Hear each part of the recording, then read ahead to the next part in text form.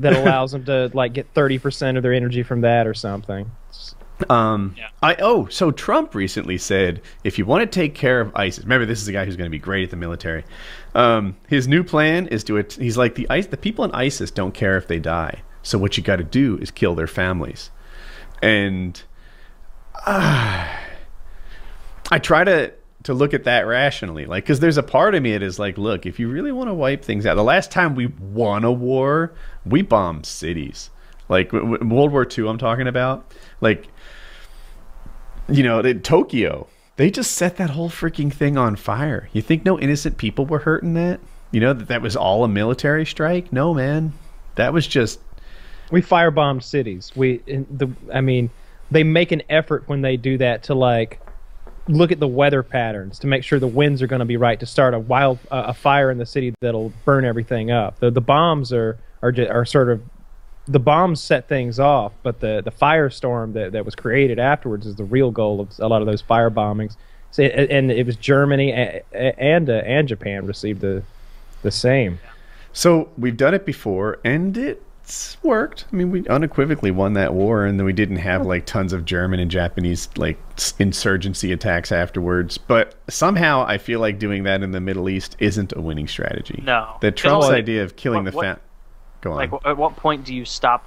Like, is it, oh, we kill the immediate family, and then the extended family gets a ton of people who now have a hair up their ass about, you know, maybe these ISIS people are right. Like, these are a bunch of fuckers. Like, what are we even talking about? Assassinating their families? Like if we can't find these guys out in the desert, how are we going to find their Uncle Larry and take him out? Like, in or are my they talking head, about bombing their homelands that are unaffiliated with the war? My personal leap was drone attacks. Like, yeah, you know, we'll take out with drones at like the house level. Like, you know, this guy left this house, now he's in ISIS. All right, well, we know his home address, so we'll go get that house. Can you imagine how many new terrorists would pop up, even if it wasn't their family, where they're like, oh, the Marifs or whatever, like, were killed down there. They were just hanging out. Like, their son was a bit of a ruffian, but, you know, the rest of them were just people and, like, just doing their thing, trying to live. Like, and then that would, I guess, radicalize, if that's the word we're using now. Yeah.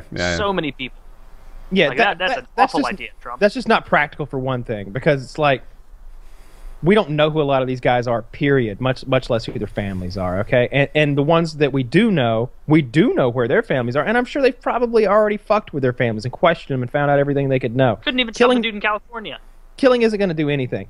And the real thing you should know here is that we've been killing their families for years. That's why they hate us.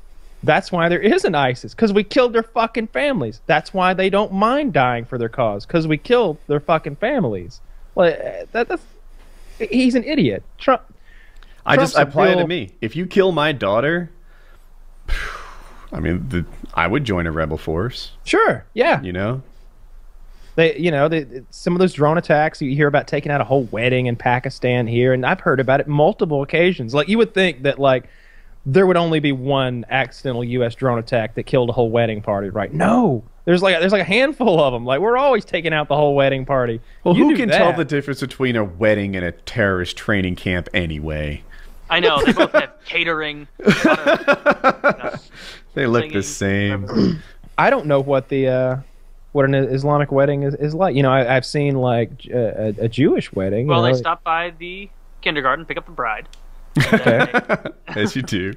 Rough her up a little, as you do. Jesus.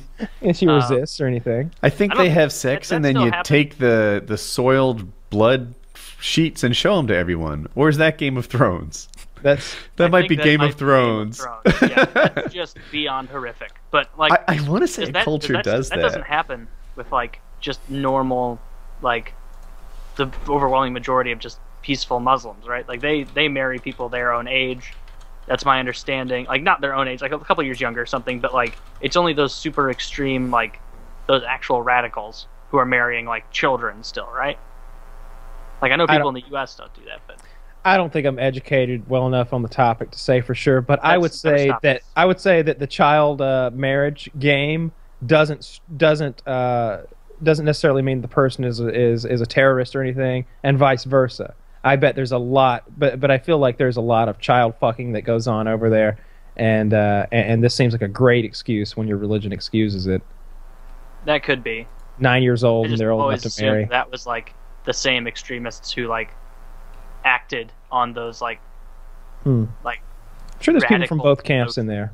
there could be. Yeah, it just seems like that's I don't know. The culture is so different over there, but I can't imagine like a middle of the road Muslim being like, "Oh yeah, I'm 41, about to get married. She's 8." Like, there's just no way. Like there's no fucking way that's common. Like that's like literally unbelievable. If you get her at 8, like what do you wait a few years? Like what do you do? Like it's so horrible. That is horrific. What if you're an 8-year-old that's gets married off? Like what are you thinking? Like in a culture like that, do Ooh. you have some more wives that you can have sex with while she's on the bench? You wait for her I to think turn so. older? I think you got a harem, right? Like, yeah. That might be the way to go. Yeah. You could have some see, that's like what do they call it in baseball when you got Minor got- leagues? yeah, The farm You league? got your farm team. yeah. You got the farm team down there. Yeah, like the 8-year-old, 12-year-old stuff like that. Yeah, they're up and coming. Yeah. They're gonna be good. They're gonna be good players in a year or two. Oh, this is gross. we used to do that on the lifeguard stand. I'm sure I've told this before, but like so girls would walk down the beach. That was the thing. They'd always walking down. So you'd see them from like 300 feet away, and you'd be like, "Ooh, she's hot." And then she comes by, and you realize she's hot, but she's like 15 or something. So we had an imaginary farm league. Like, we'll put her there. We'll let her mature. 3 years later, she'll come back. She'll be ready for the majors. Was the farm league like some sort of alley behind the? It was just Was there a lot of fake drowning in the farm league? just talk. No, it was just Just like still, Yeah. you'll be fine. You're having an out of water drowning. So awful.